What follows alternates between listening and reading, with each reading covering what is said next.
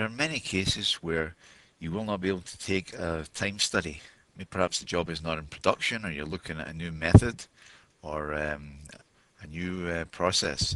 In that case, we're going to use our QuickTimes estimates here.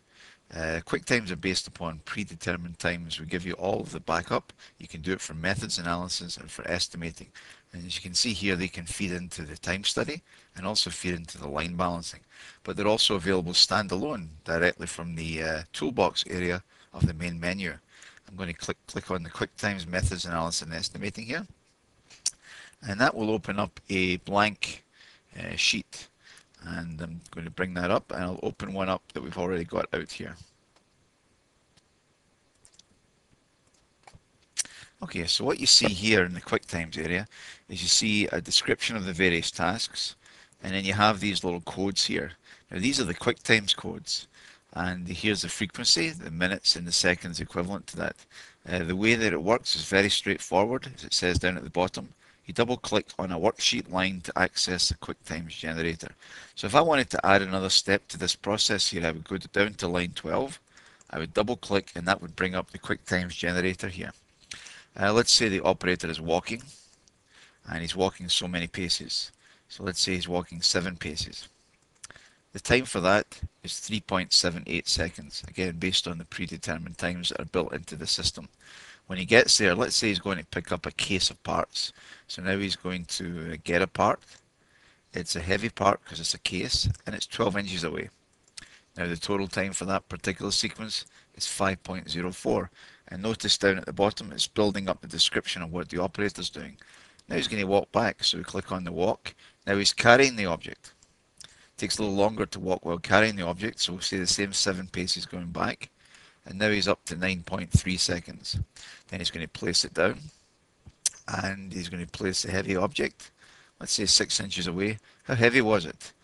Let's say it was 20 pounds. Right, 10.7 seconds. Now right now, as you can see in the right here, we're using what we call our general level data. This gives you things like gets and places. If you go to the detail, it's a little finer. Here you get the reaches and the moves. It's a finer level of detail here. So I'm going to switch to the detail now because I want to align the case. So align greater than 9 inches, and then do some visual inspection, perhaps reading a label or something. So we can say visually inspect 4 points. So you can see in total here we get 14.75 seconds. Here's a complete description of the job here. And I'm just going to put a case here, description in here, get case to work area, and we save that to the worksheet. Now that's now inserted into the worksheet here. It adds them all up. It gives you a total time up here. We've even added an allowance here. You can change this. Let's say you want to add a 12% PF&D allowance. That'll change the numbers.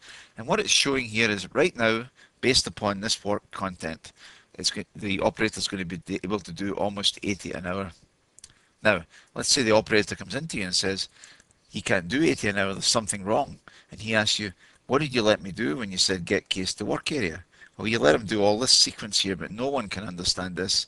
All you simply do is double click on the description, and it brings it back up, and here's exactly what you let him do.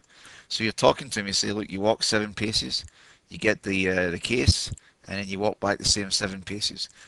The operator says to you, hold on a second, after I've got the case, I've got to go back to the other end of the workbench, around the other side of the workbench. So here we've got a methods problem. So we need to change the method here.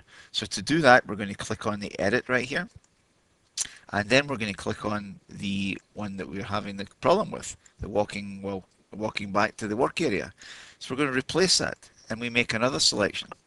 So we say to the operator, well, how far is it then? And he says, well, it's got to be 15 paces. So we put 15 in here. Click on the OK. It instantly recalculates the entire sequence with that method change in there. So you can see he's now walking 15 paces here and gives us a new time. So if you look in the background, you can see that the previous time was 14.7 and now it's 19.6. So the additional walking is added to the time here. Now, of course, when we save that to the worksheet, this is going to be added up. It's going to mean that you've got a longer cycle and less units per hour. So this is how you can use the QuickTimes tool for estimating and for methods analyses.